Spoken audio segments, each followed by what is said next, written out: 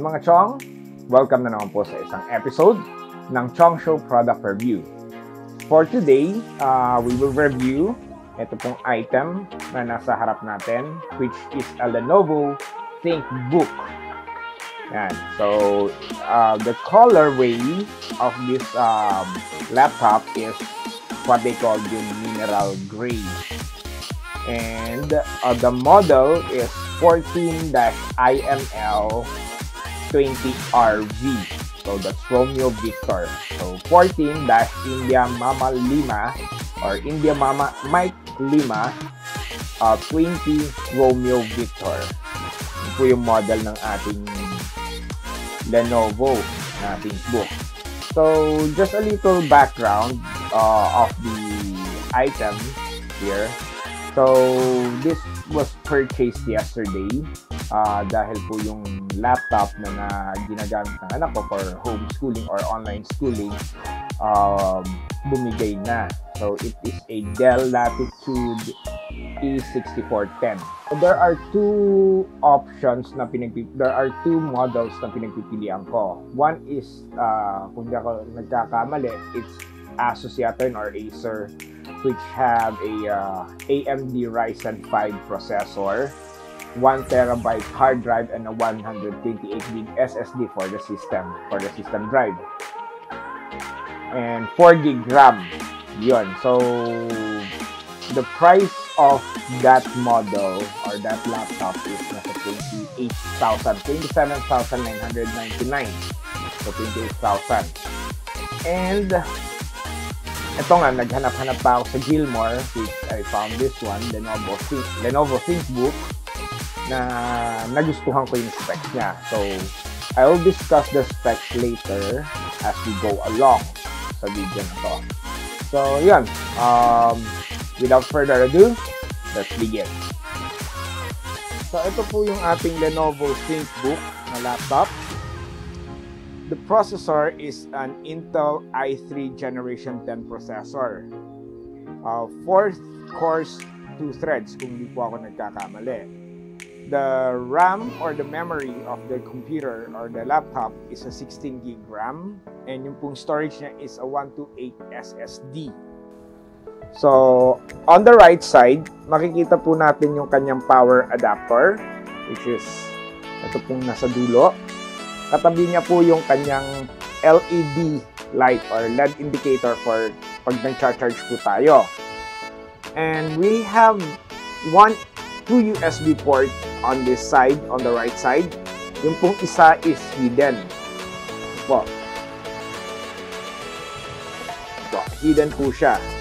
So there are two USB ports na 3.0 para po sa ating mga other USB devices na gusto po natin saksak, whether it's a USB storage, USB mouse, o kung ano man po. And meron din po tayo itong micro SD or card reader sa kanan. So, sa gawing kaliwa naman po, you'll see the LAN port, which is still an essential. An HDMI port, and another USB 3.0 port. Meron din po tayo ditong dalawang USB Type-C, which doubles or acts as a display port. Kung gusto po natin gumamit ng external monitor, you can use the HDMI or the USB Type-C. Meron din po tayo ditong USB jack or microphone and headphone jack, and then an external monitor, and the two LED for the light indicator for the hard drive and the power. So inside the laptop, kung bubuksan po natin siya, makikita po natin yung fingerprint sensor or fingerprint scanner or sensor beside the power button. Meron din po siyang trackpad, and also the camera. Integrated camera po siya. Dito po sa taas ng screen. The laptop has a 14-inch Full HD ISP screen. So, for me, it's good. Yan po. And then the keyboard, of course. By the way, the colorway of the laptop is what they call the mineral gray. Yan po. So, para siyang brushed aluminum. Hindi ako nagkakamali. The battery, by the way, is internal. So, hindi po siya yung kagaya dati ng mga ibang laptop na natatanggal po dito sa part na to. Makikita po dito. But, right now, this time, it's internal. So, makikita rin po natin on the bottom part, a QR code. Yan po. QR code para po sa ating Lenovo e-support. Just scan this QR code. You will be redirected to the Lenovo website for support. Okay. Now let's power on the laptop. So, makita po natin yung loob niya.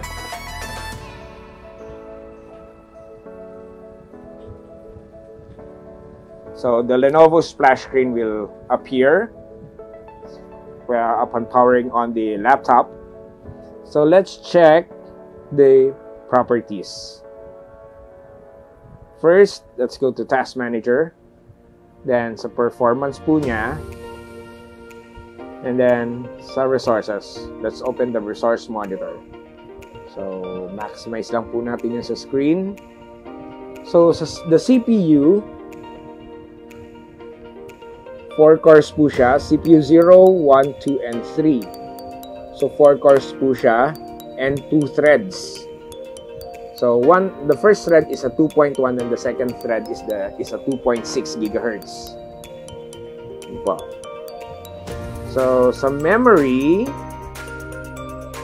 we have hindi makikita dito yung memory. No mistake. Yeah, it's here. Kung makikita po kung magre-register po sa camera, it's a 16 gig RAM, 16384 MB. So 15 gig. Kung hindi ako nagkakamali, is usable, and the remaining one naka-share po siya doon sa ating video or video display kasi wala po siyang sariling GPU to.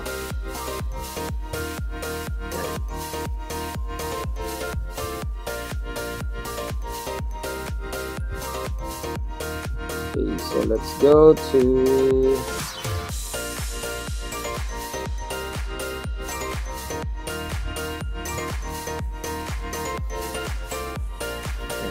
So, if you can see here, kung mapapansin po ninyo sa camera, lapit lang po natin ng konti. Intel Core i3 1011OU CPU at 2.1 and 2.6. So, 4-core dual thread. Hindi ako nagkakamali yun ha. Correct me if I'm wrong. Installed memory is 16 gig, 15.6 gig usable. So, the rest naka-allot for the display card. So it's a Windows 10 Home Edition, yung naka-bundle po sa kanyang OS. In-update ko lang po siya para naman magkaroon ng bagong build. Yan lang naman po yung makikita natin. So let's go to the device manager.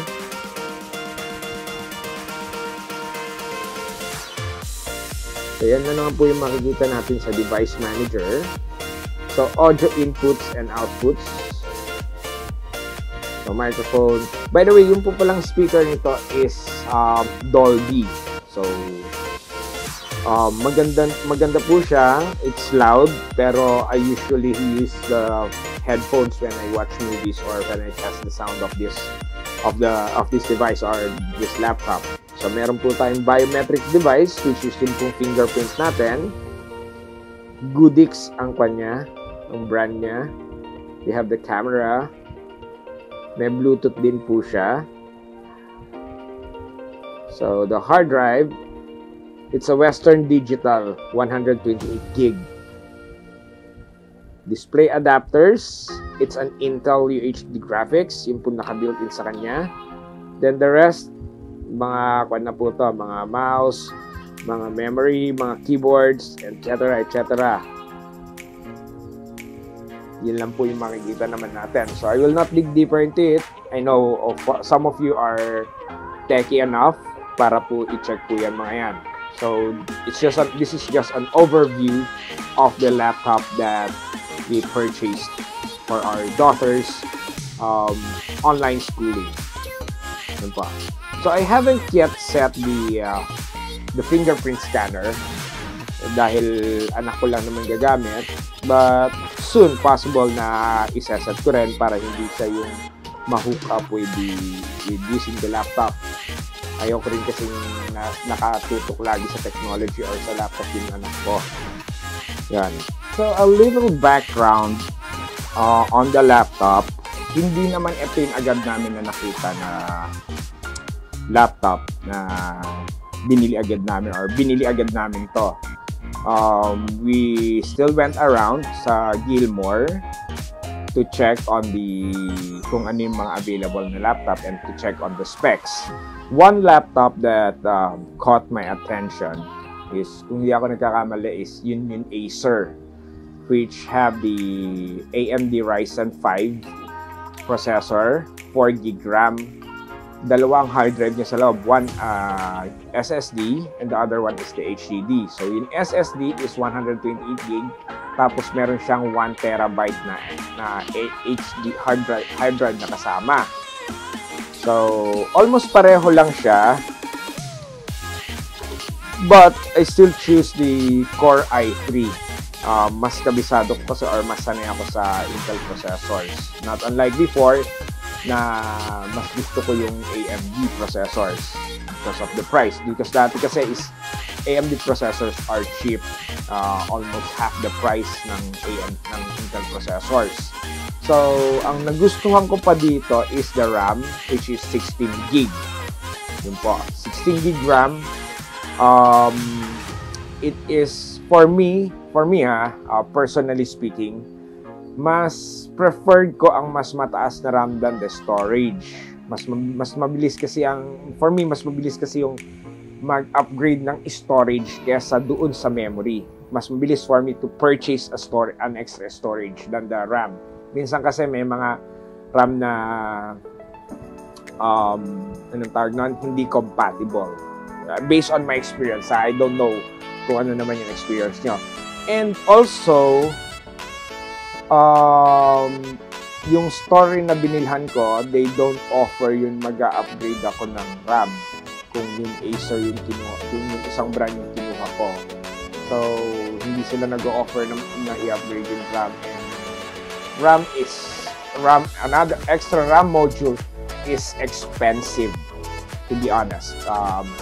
Mas namumurahan pa akong bumili ng storage than the RAM. So yan, price of this laptop is 29,000. Yun po yung bili namin. But the SRP is nasa 31,500. Hindi ako nagkakamali. Yung competitor, yung isang laptop na tinitingnan namin, nasa 28,000. So kung magdadagdag ako, kung mag-upgrade ako ng RAM, aabot rin ako ng 30 plus, 31, 32,000 kung hindi ako nagkakamali, ha. So yun, so mas preferred ko to. So it comes with this laptop, or the bundled OS is a Windows 10 Home Edition, and meron na rin siyang Office na kasama. But hindi ko kinuha yung Office dahil nga meron naman akong Office license na provided ng company namin, so hindi ko na kinuha. Nakaless ako doon. So yung binibigay sa akin na price nito is 29,500. So tumawad ako, nag-bargain ako up to 29,000, tanggalin na nila yung OS. So wala naman akong pakialam sa OS niya, or sa Office na application, dahil nga meron ako, kaya sabi ko. So yun, if you'll ask if it's a good buy, medyo overkill kung sasabihin para sa akin kung pang homeschooling lang. But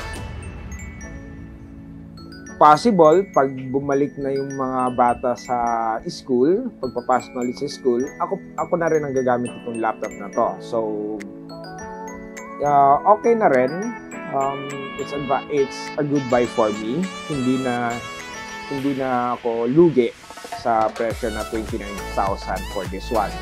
Lalo na I can hook up another 2 extra monitors dito sa HDMI port and sa USB Type-C, as long as I have the cable na yung USB Type-C to HDMI. So I can hook up 2 monitors. Yan. Doon sa standby time, ang nabasa ko sa tech sheet sa Lenovo website, it's around 12 hours. Yan. Hindi ko lang sigurado I haven't yet tested this na yung naka-on yung battery ng matagal or hindi nakasaksak sa charger. I haven't yet tested it. So, it's a good buy, kagaya ng sabi ko. For those who are planning to buy a laptop, marami pang mas mura, but for me, hindi na yung price niya or yung specs niya sa price is hindi tugma or hindi akma, hindi bagay. So yun. So again, that concludes our product review for the Lenovo ThinkBook. This is Chong, and hope to see you again on the next video.